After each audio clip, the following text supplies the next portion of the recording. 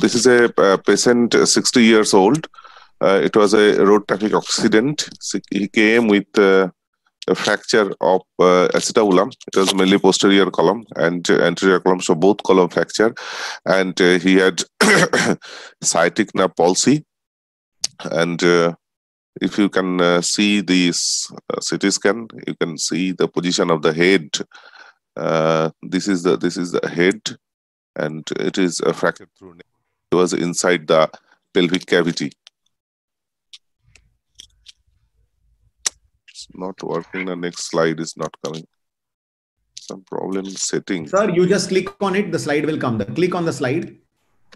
Yes, there is an arrow on the left bottom. Yeah, just click here. Now you proceed with the slide. Just click on the photo.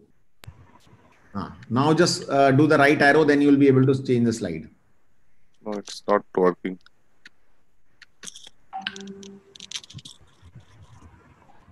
Okay. I'm sharing the screen. Yes, it's working now. Yeah. Slide is changing. Just a minute.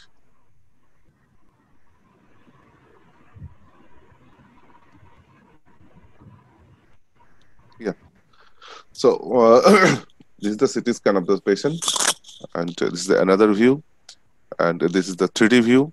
You can see the position of the head. It has fracture, and it is inside the pelvic cavity. It's another view, and along with this fracture, there was, I think this is iatrogenic. Someone outside make a distal femoral traction, and probably it is iatrogenic fracture made by that. And there was distal femoral fracture. It is not the last, and this was the condition of the tibia in that patient. And this is the condition of the limb. And there was a foot drop totally. And I started from distal tibia fracture. I first fixed the distal tibia with a locking plate and did the primary THR for the fracture.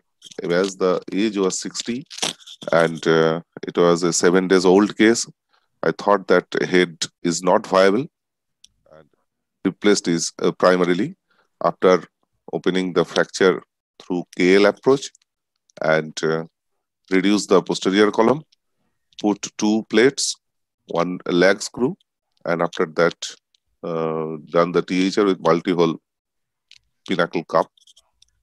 And this is the nailing of the tibia.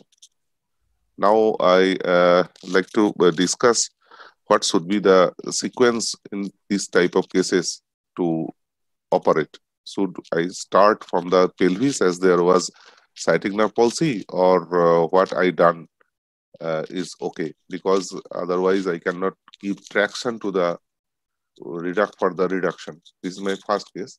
My second case will start from follow-up. This is a case of fracture pelvis.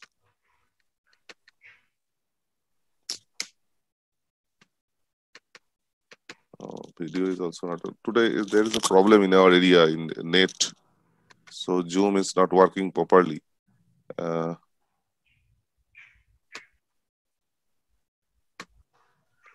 video is also not working. Anyway, this there was no problem with this follow-up. The patient can walk perfectly, and what I like to show that he can make a squatting and take the cross leg sitting, and this was the fracture. There was iliac blade fracture and anterior column fracture.